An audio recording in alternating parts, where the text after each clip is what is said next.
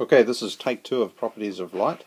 The first one was completely lost for some reason, but anyway, we'll get over that. I'll get over that. So, what we want to look at first of all is light. It travels in straight lines. Visible light travels in straight lines, and we can see this if we look at a pinhole camera. So you can get a tube of some sort. I'll leave it up to your imagination where you find a tube, and you stick some black paper over one end. You probably want to hold it on with a rubber band or something like that, and then you have some white paper at the other end, and then you need to make a pinhole in this part here. So use a pin. This is where it gets named pinhole, pinhole camera, because it uses a pin to make a hole in the camera. And then we have how it works to show that light travels in straight lines. We have an object here, and we have light rays travelling from that object, from the top going down through the pinhole onto the screen. And we represent light rays by drawing an arrow on the light ray. That shows the direction. And also from the bottom of the object through the hole and to the top of the screen. So the light rays from the bottom are here at the top, and the light rays from the top are here at the bottom. So what we would see projected on the screen is an upside down version of the object. We call that the image eye. And as I said, we represent our objects and images by arrows. We also draw arrows on our lines to show the direction that they're travelling in. Now this illustrates the straight line, that light travels in straight lines because the image is upside down. If the image wasn't upside down, then that would show us that light actually bends, because the top, the light coming from the top would be able to go through and then bend up to come through, and the light from the bottom would be able to go through the pinhole and bend down. But it doesn't. That goes straight through in both and shows us this inverted image over here. Let's just shrink that down and out of the way. So if you're looking at it from the end, this is looking at it in that way, you would see an upside down image of your object over there. Okay, so there's your pinhole camera, sort of 3D attempt, vague.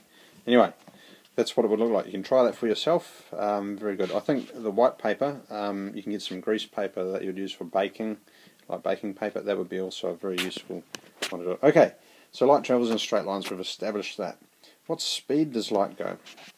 Light travels at the speed of light, which has a special symbol c because it's such an important number in physics. It's a fundamental constant, and it is an absolute limit to the speed that anything can travel in the universe.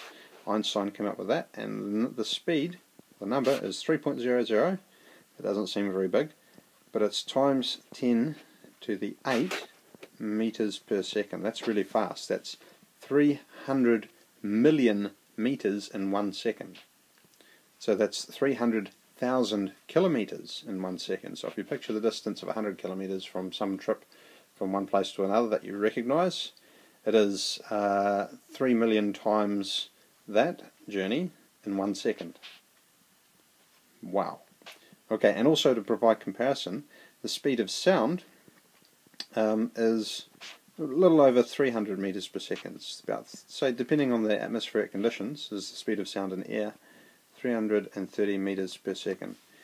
Okay, so the speed of light is about 1 million times faster than the speed of sound, which is why you see lightning striking, so you see it before you hear it. And if you count, say going 1, 2, 3, you can actually work out the distance approximately that it is away from you. So this is the thunder that you hear.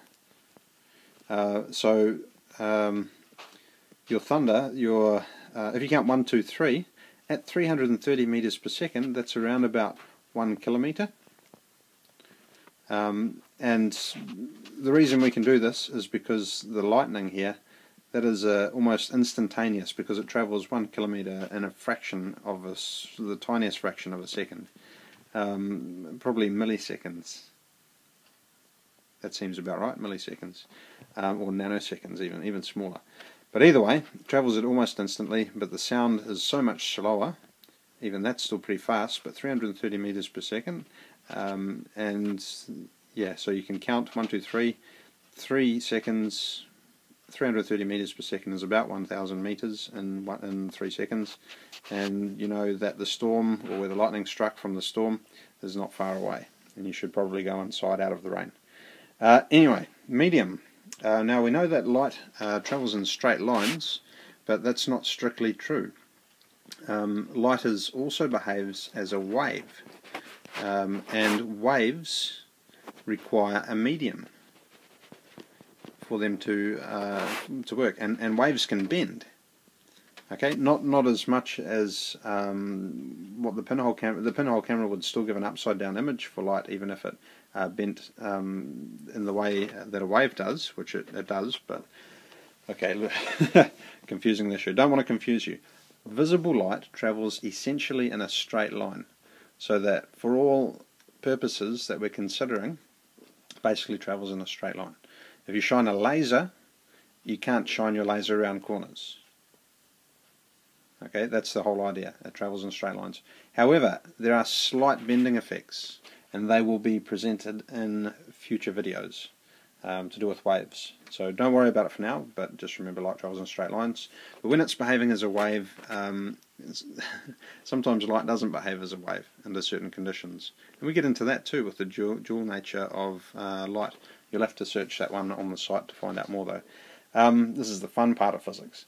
But anyway, light and waves, and light being a wave a lot of the time, you'd think it requires a medium, but it actually doesn't. So for light, there is no medium. No medium at all for light. They used to think that there must be, since light behaved as a wave, that when it was travelling through the universe, for that energy to be transferred from one position to the other, that it had to be a wave, which it behaved as a wave, and that wave had to be in a medium, and they called that the ether, A-E-T-H-E-R, I think that's right. They've done experiments since to show that there is no ether, and that light just travels through a vacuum, which is empty space. How do you deal with that? I don't know. But it's exciting and interesting. So light is a good field for study if you want to discover some of the fundamental things in the universe. Moving on. Light is also, when you're considering it as a wave, is a part of the electromagnetic spectrum. Okay, we'd have this whole spectrum. EM standing for electromagnetic. That's because light, when you look at the waves part, there's a little bit of intro that gets into that, but light has electric and magnetic properties, and what we talk about as light is really only one part of the electromagnetic spectrum. It's this section in the middle of visible light, and we've got red, orange, yellow, green, blue, indigo, and violet, which is your traditional Roy-G Biv visible light. Okay, and then further up this way, to the left of my diagram, you've got the higher red, or the invisible red, or the infrared, and there's a spectrum that in infrared which continues in that way. When you're going this way, it continues further, and you've got, because remember we're at the red end, so we've got infrared, and we're at the violet end now, so we've actually got ultraviolet. Okay, so we're going higher up, and we've got ultraviolet. Ultraviolet is a higher energy. That's why you get sunburn from ultraviolet rays and not from visible light, in part. And further down this higher energy, you've also got things like X-rays. Let's write that in. X-rays. X-rays are dangerous, so you shouldn't get too many of those. You've got gamma rays, which is radioactive elements sometimes give off gamma rays. And at the other end of the spectrum, further into the infrared, we have some more low intensity ones like microwaves. Okay, microwaves run out of puff really quick when they're in an atmosphere or something like that, but good for cooking, produce a lot of heat. So this is quite Yeah. Anyway, radio waves as well. Actually, your microwaves, they're an interesting one because a microwave, if I understand it right, uses alpha particles to heat your food, and the microwaves are a byproduct of that. I'm going to investigate that because it's interesting. But anyway, radio waves, which are a much what have we got, longer wavelength.